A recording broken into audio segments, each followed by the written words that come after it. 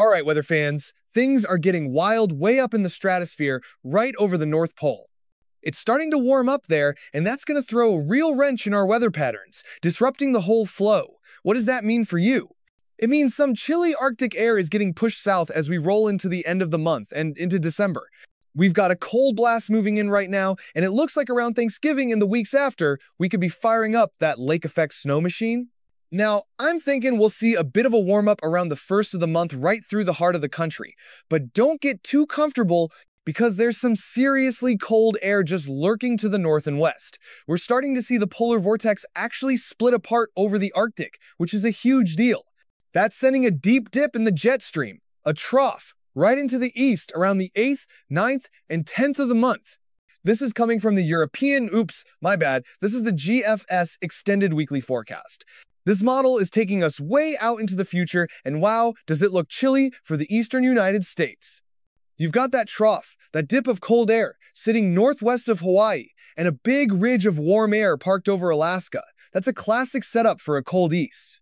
But hold on, because the European weeklies start to flip the script, pushing that pattern back into the west as we get into January. And honestly, I think that's exactly what's going to happen. So here are the European weeklies showing that cold air parked over the west. Then, it slowly starts to creep eastward as we go through the middle of the month. And right around Christmas, it looks to me like it's going to be cold here in the Northeast, with things maybe warming up a little bit out west. And just because we're seeing a little bit of high pressure blocking over Greenland, which acts like a traffic jam in the atmosphere, I think the East is going to stay locked in a cold pattern as we head toward the end of December. Now, we're a long way out, but watch this. See how that trough, that dip of cold air, starts to move backward, back into the west as we get into January? That could spell a major January thaw for everyone in the East. But hey, we are so far away from that, so let's bring it back to what's happening in the next couple of weeks. We're looking at warm, above-average temperatures for the upcoming week. Maybe a quick shot of cool air for parts of the Northeast, but overall, it's pretty mild. But get ready, because here comes the cold. It's going to start pouring into Western Canada first. This wave of cold is going to drag some snow eastward with it, and also down into the mountains as we move into Tuesday and Wednesday. We might even see a little bit of snow try to tap into the moisture as the system leaves the East Coast. Now, at this point, I have to say, I think the GFS model is getting a little overexcited with the snow totals. More on that later. But we are definitely looking at one decent shot of cold air from the European model. This version, the AI, has been the most aggressive, showing some truly bone-chilling cold. It shows it plunging down the eastern side of the Rockies, which totally makes sense. Why? Because when you get a powerful push of cold air like this moving south, you get an extreme warm-up right out ahead of it. And that temperature clash is the perfect ingredient for a low-pressure system to spin up, right along that battleground boundary. There's a lot more to this story, and a setup like this would mean some crazy warmth farther to the east. Eventually, this whole pattern does begin to shift eastward. Even the long-range weekly models are starting to pick up on it. As for snow, looking way out through all of December, I mean, if you look at all the different model simulations, what we call the members, there are still a ton of chances for snow on the table, even if one or two of those simulations aren't showing it just yet. Alright, let's zoom in and start with the main GFS model run to kick things off. As we go through the rest of this week, we've got rain moving into the Ohio Valley, while that cold air is still bottled up way over Alaska. Although it is starting to get colder there, temperatures are definitely dropping, and they've got some snow flying around too. Meanwhile, a low-pressure system is spinning just off the East Coast. On the backside of that, we're going to see some cooler temperatures filter into the Northeast, bringing another decent shot of chilly air. It's still feeling warm across the southern plains and down into Texas. But check this out. An upper-level low, which is basically a storm spinning high up in the atmosphere, is cruising through the southwest. That's going to bring some much-needed precipitation, with some rain and snow possible, especially in the highest mountains. It might even drop some moisture into southern Colorado as we head into Sunday. We could see some heavier snow across parts of British Columbia and the Canadian Rockies as that big blob of cold air really starts to dive south. Some of that snow is going to try and spill over to the east of the mountains, so heads up in Edmonton, down to Calgary, and even into eastern Montana. You folks might see a little bit of snow, but I really think the jackpot, the heaviest stuff with this system, is going to be farther north in Canada on its backside. We're talking about a good bit of wind and snow blasting through Saskatchewan and eventually into Manitoba, and right behind it, even more cold air gets pulled south. Okay, this forecast is starting to look pretty solid to me. This will be for Tuesday of next week, with rain surging back to the north and east, into the Ohio Valley, the Great Lakes, and finally, the Northeast. We will have to keep a close eye on the northern edge of this system, where we could see some messy mixed precipitation. Then, once this low-pressure system really starts to get organized and wrap up, as it moves in on Hudson Bay, we'll see some wind and snow on the backside in North Dakota and Manitoba. But then, on the southern side of it, oh, the GFS model does this all the time, you guys.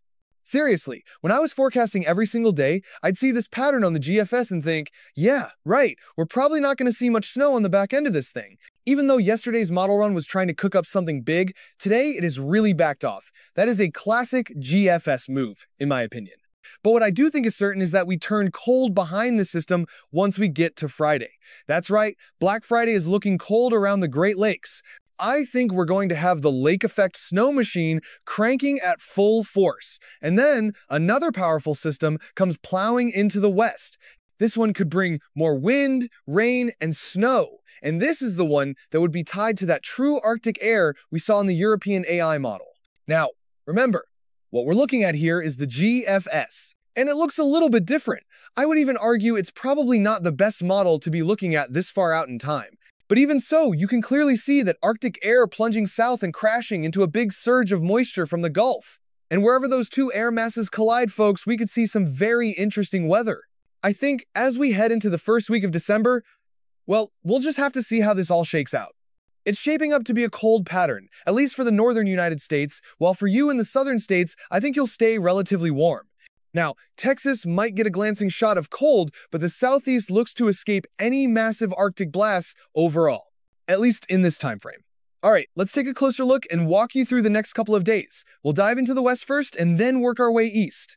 There's that upper level low we talked about, swinging through the southwest, dropping some snow in Arizona and Colorado.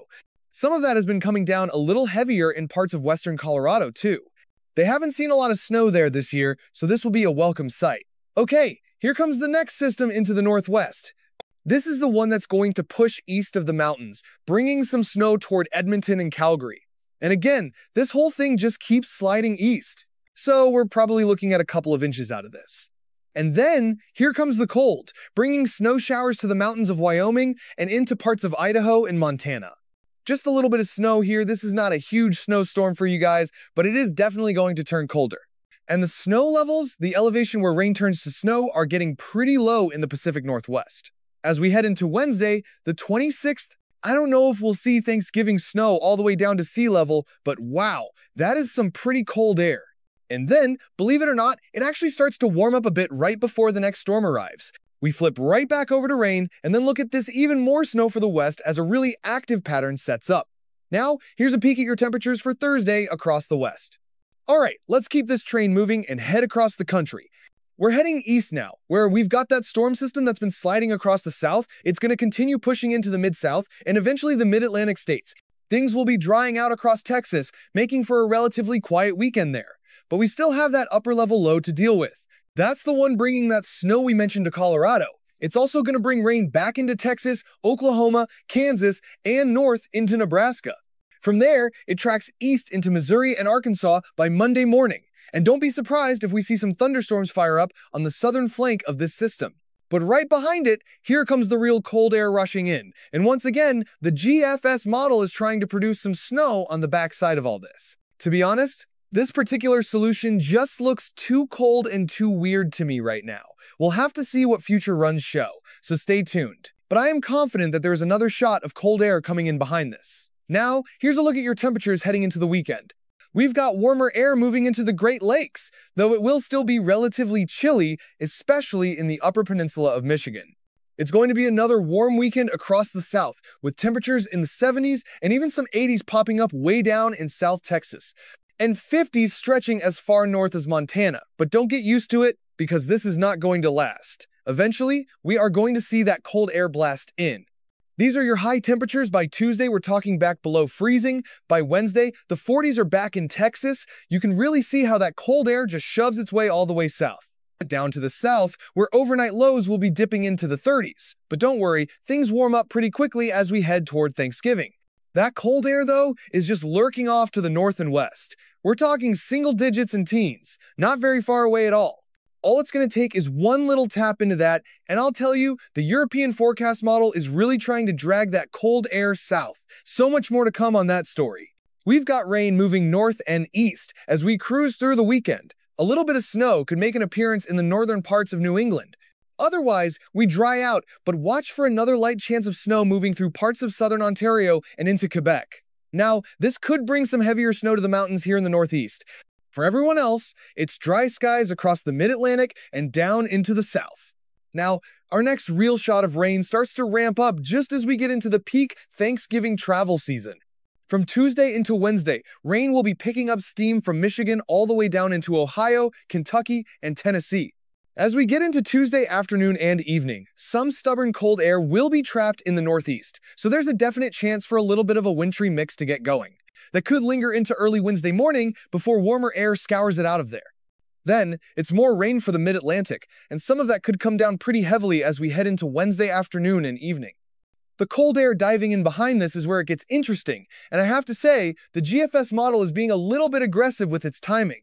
It's calling for a flip to snow early on Thanksgiving Day. We're talking early Thursday morning next week. It's painting snow in Erie, Columbus, maybe even Cincinnati.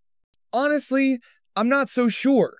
To me, this looks a little strange, a very classic GFS model move. But behind it, look at the lake effect snow machine firing up off of Lake Erie, Ontario, and even off of Lake Huron.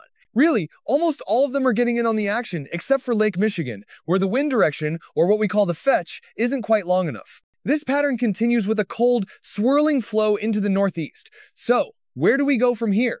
There are a lot of questions, but it's shaping up to be a pretty stormy start to December. Let's take a look at your temperatures. There's a big dividing line on Friday, with chilly 40s and 50s, even some 30s to the north of this line. South of it, it's a completely different story, with 60s, 70s, and even 80s across Florida. Temperatures are on their way down in the northeast, cooling off a bit, and as we look ahead to Sunday, your temperatures are looking, actually, not too bad. We're going to warm up across parts of the Midwest, getting back into the 50s and 60s. But don't get too comfortable. The cold will eventually arrive. I think even if we don't see the snow, this is going to be a significant front that pushes east right through the holidays.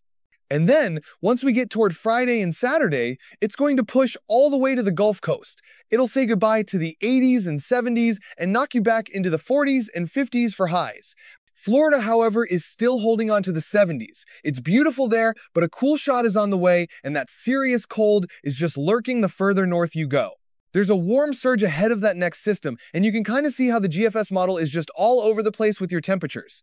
This is a really tricky forecast to nail down, folks. But don't you worry, I'll be on it for you.